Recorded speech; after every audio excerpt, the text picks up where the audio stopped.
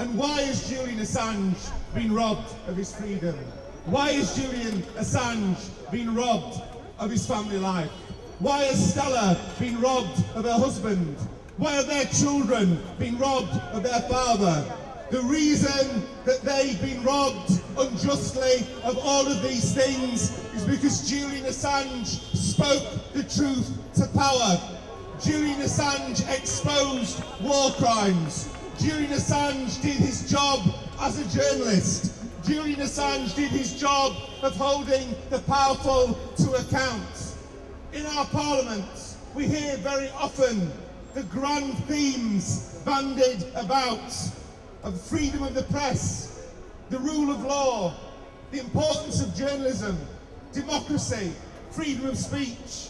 Anybody who believes in these things should know that Julian Assange should be free.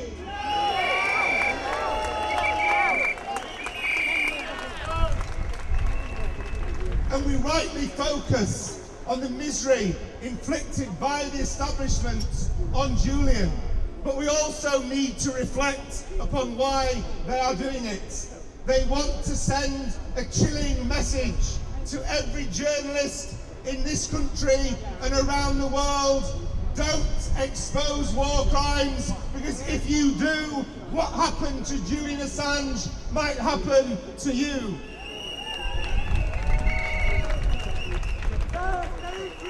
So we see around the world horror unfolding. We see what's happening in Gaza. We see what's happening in Rafah. Don't we need more Julian Assanges, not fewer Julian Assanges? And don't we need journalists and whistleblowers out there reporting upon and exposing war crimes, not languishing in Belmarsh Prison, and certainly not being sent to the United States to face a sentence of 175 years in a super maximum security prison? I'll finish on this. The words of Julian when he said, if wars can be started by lies, then peace can be started by telling the truth.